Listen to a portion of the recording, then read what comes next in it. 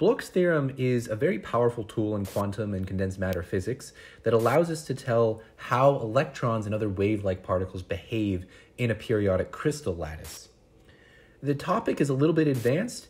However, if you have a basic knowledge of quantum mechanics and know what Euler's formula is, you'll probably be fine. It's really interesting, and I hope you enjoy the video.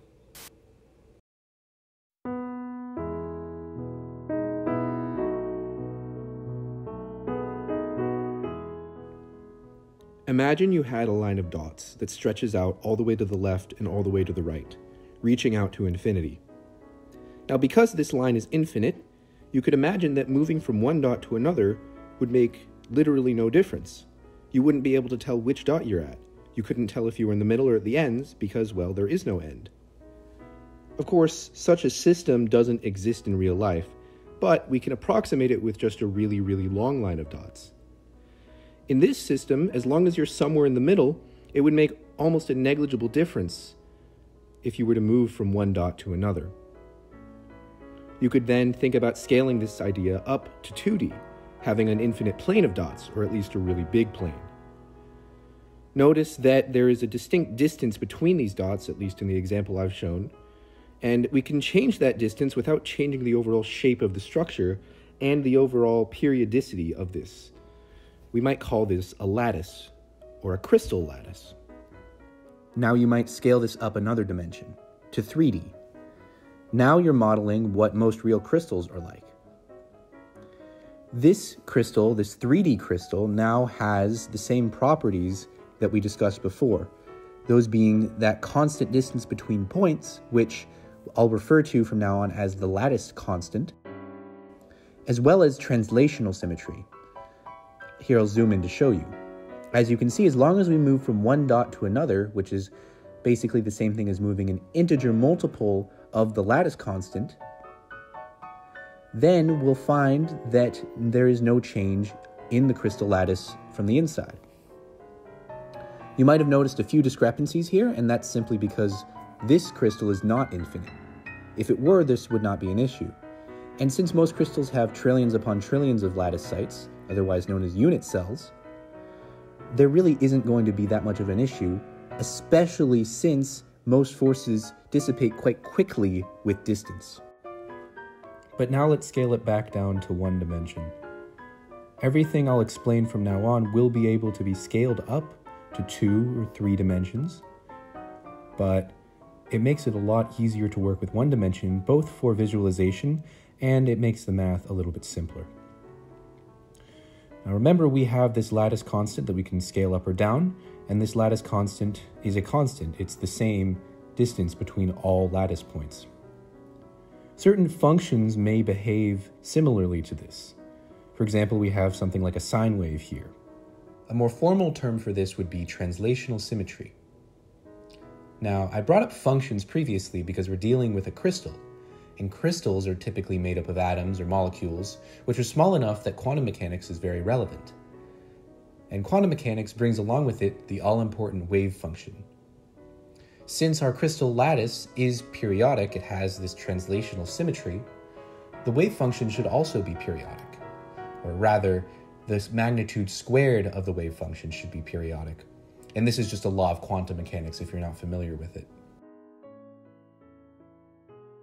An interesting observation about this equation is that because the quantum wave function is complex valued, we can actually stick a coefficient c on the left side here. Of course, the condition is that the magnitude of this constant c must be 1, which, if you know any complex analysis, means that c must be of the form e to the I theta. Also notice that I've gotten rid of the magnitudes, and this equation up top will be very important as well. So this gives us a bit of a generality, but it leaves us with some questions. Mainly, what is this theta here? In order to answer this question, we're going to make a bit of a ridiculous assumption.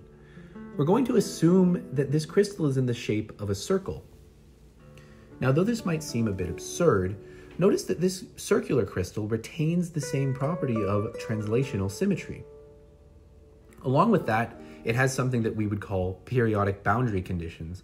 And all that means is that if you travel once around the circle, then you end up in the exact same spot where you started. This is a really useful property that we'll exploit in a second. For now, I'd like to justify why we can make this assumption, and all it really comes down to is just how many atoms are inside most crystals. Notice that as I increase the radius of this circle along with the number of points, that the edge of this circle becomes closer and closer to a straight line. And you can imagine in the limit as the radius goes to infinity, well, it actually does become a straight line. Of course, again, this doesn't exist in real life, but with how many atoms are in most crystals, we can approximate a crystal as just a really, really big circle. Or in multiple dimensions, it'd actually be a torus, but let's not think about that for now. Written in terms of our wave function, this tells us that psi of x equals psi of x plus NA, where NA says to move n, the amount of lattice sites, times the lattice constant. This is clearly equivalent to moving all the way around the circle. And thus, we can conclude that our constant c to the power n, by the same logic, must be equal to 1. Okay, now, and stick with me here, I'm going to put this circular crystal on top of the unit circle in the complex plane. Notice that when I do this, moving from one lattice site to another is the same thing as rotating by some angle theta in the complex plane. And remember, doing so is the same thing as multiplying by e to the I theta. Now notice that because the angular spacings are all equivalent, we can rewrite each angle theta as 2 pi times some integer divided by n, the number of lattice sites. This then tells us that each one of these angles, these e to the I thetas, are what we call nth roots of unity, which we can write as e to the I 2 pi s over n, where s is some integer. And believe it or not, we've actually just figured out what our solution is. These nth roots of unity fit our requirements for our constant c. They have magnitude 1, and you can check for yourself to see that raising them to the power n will always yield 1. Okay, let's return to our original equations now. We found what theta is, and we know that c must be equal to e to the 2 pi I s over n, where s ranges from 0 to n minus 1, because n would be the same thing as 0. Then psi of x plus sa equals e to the I 2 pi s over n times psi of x. And this is actually Bloch's theorem, though we typically write it as e to the I ka psi of x, where k is 2 pi s over na. The reason for this I'll touch on a little bit later in this video, but the full reason will be left for another video. Remember, this is also just in one dimension. Now, there is a different representation of Bloch's theorem that we can derive from our results so far. This new representation will tell us exactly what form psi of x takes. Now, if you were to just guess that, you might guess something like e to the ikx. And in fact, this does meet our boundary conditions. The true answer is close, it's e to the ikx, but times some new function u of x, where u of x has the periodicity of the lattice. That is, u of x plus a equals u of x.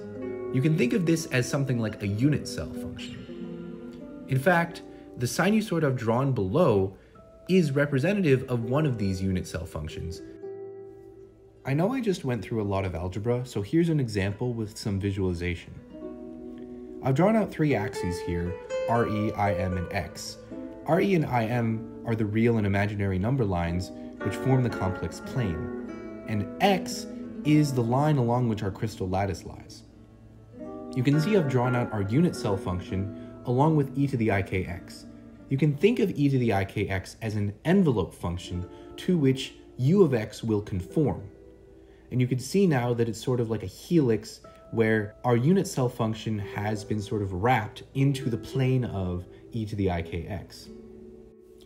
Note that while I displayed the u of x function as only being real valued, this is not necessarily the case, and u of x can be complex valued. And in this case, it wouldn't be wrapped so nicely, but rather every point would be rotated an angle kx corresponding to whichever point it was at.